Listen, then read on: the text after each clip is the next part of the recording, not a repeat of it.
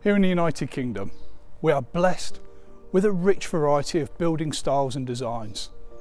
The external aesthetics of a building are a great indicator as to what era the property was originally constructed in. There are also many other factors to help you zero in on the history of a property. The period that the property was built will have a huge bearing as to the construction method and materials used.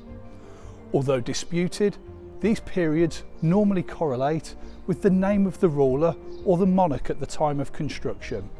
Today I'm here at the Marble House in Warwick, believed to have been built around 1650. This property is somewhere in the Stuart and Jacobean era between 1604 and 1713. Between 1603 and 1625, James I ruled the lands. James was the son of Mary Queen of Scots and Lord Darnley. He was the first king to rule over Scotland and England. James was more of a scholar than a man of action. In 1605, the Gunpowder Plot was hatched. Guy Fawkes and his Catholic friends tried to blow up the Houses of Parliament, but they were captured before they could do so. James's reign saw the publication of the authorised version of the Bible, though this caused problems with the Puritans and their attitude towards the established church.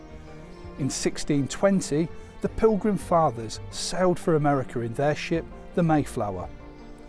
Between 1625 and 1649, we had Charles I and the subsequent English Civil War. The son of James I and Anne of Denmark, Charles believed that he ruled by divine right. He encountered difficulties with Parliament from the beginning, and this led to the outbreak of the English Civil War in 1642. The war lasted 4 years, and following the defeat of Charles's royalist forces by the New Model Army, led by Oliver Cromwell, Charles was captured and imprisoned.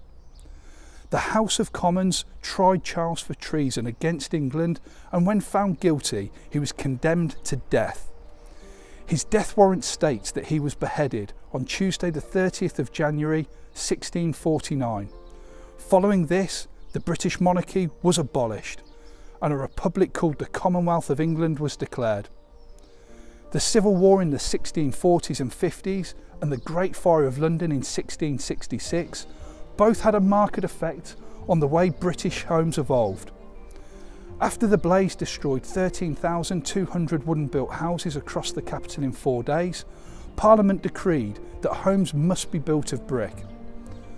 The war sent many gentlemen to the continent to flee the fighting or later to follow Charles II into exile, where they were hugely influenced by French, Dutch and Italian architecture, leading to a flurry of buildings which reflected the latest European trends and which eventually filtered down from the nobility to the masses.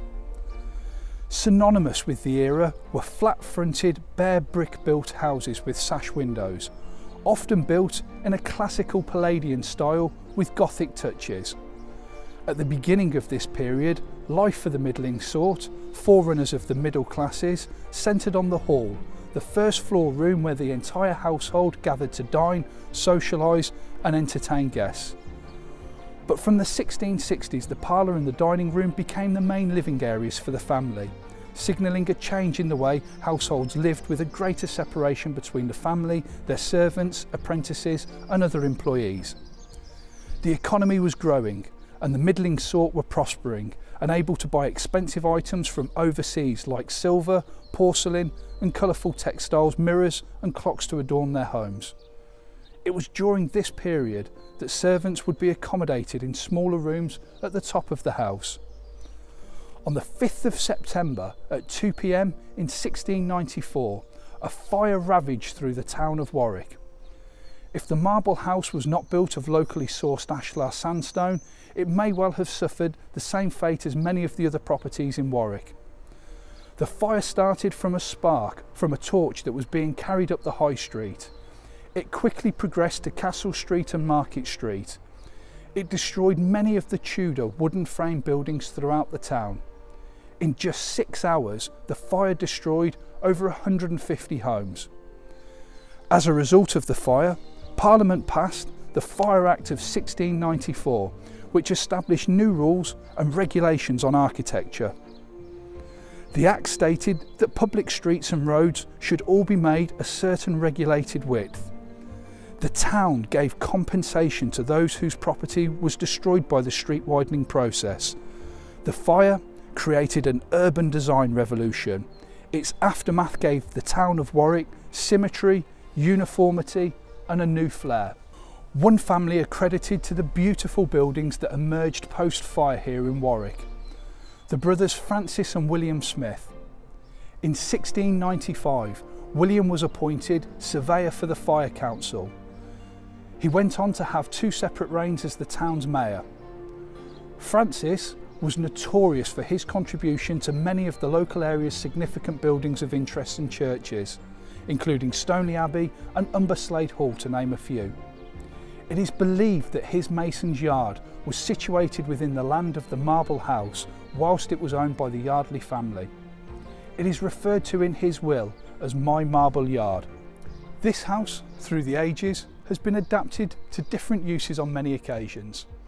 Not just a builder's yard, but a dancing school, a boarding house for King's High Girls' School and offices, to name a few. If these walls could talk, I'm sure that they could share some stories about what they have witnessed throughout the years. The current owners lovingly restored the property just 5 years ago, converting it from a commercial building back to its original intended use, a magnificent residential home.